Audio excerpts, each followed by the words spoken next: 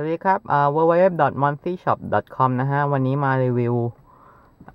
การเดินสายของกล้องติดยนต์ของเกาหลีนะครับผมอันนี้ที่จะมารีวิววันนี้เป็นกล้องตัวลูคัสนะฮะเป็นตัว LK 5900ที่มี GPS นะฮะนี่เป็นรถของลูกค้าเราเองนะฮะไปดูกันครับผมอันนี้เราได้ติดตั้งส่วนของฐานยึดตรงนี้ไว้แล้วนะครับจะเป็นกาวยึดซึ่งแน่นมากไม่หลุดแน่นอนเราสามารถถอดเสียบกล้องได้ของรุ่นนี้นะฮะถ้าเกิดไม่อยากให้กล้องตากแดดไว้แล้วก็ถอดเก็บได้ฮะที่ใส่แล้วก็ยัดไว้นั่นฮะ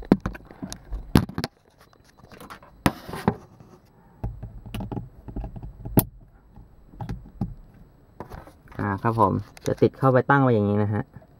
ซึ่งตรงนี้มันจะมีเป็นไขควงสามารถใช้ปรับระดับของกล้องได้นี้เราปรับไปในระดับหนึ่งแล้วฮะสาย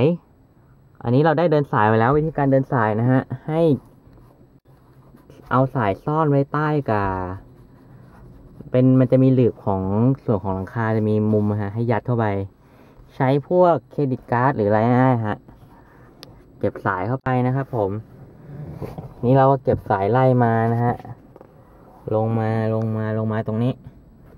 เสร็จแล้วใช้ส่วนของที่เขาให้มาครับมันจะเป็นมันจะเป็นเหมือนที่เก็บสายอย่างนี้ฮะแล้วก็ใช้เก็บสายไปอันนี้เราไล่มาโยงมาด้านใต้รถนี่นะฮะไล่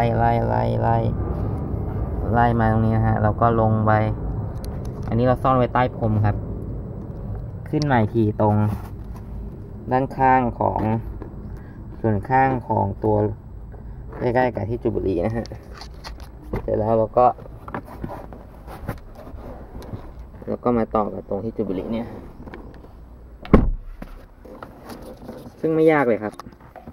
เราถอดก็ถอดได้เลยโยนไปมันก็อยู่นี่มันจะไม่เกะกะอะไรเท่าไหร่เวลาใช้เราก็หยิบเสียบขึ้นมาได้เลย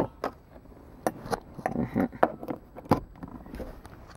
นี่เราจะเสียบตรงด้านนี้ให้ดูนะฮะ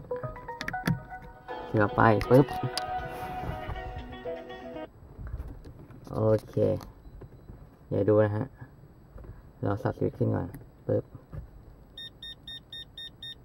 นี่ฮะแค่นี้เองไฟก็จะเดินอันนี้ไม่ได้เสียบ SD card กล้องเรียก SD card ฮะ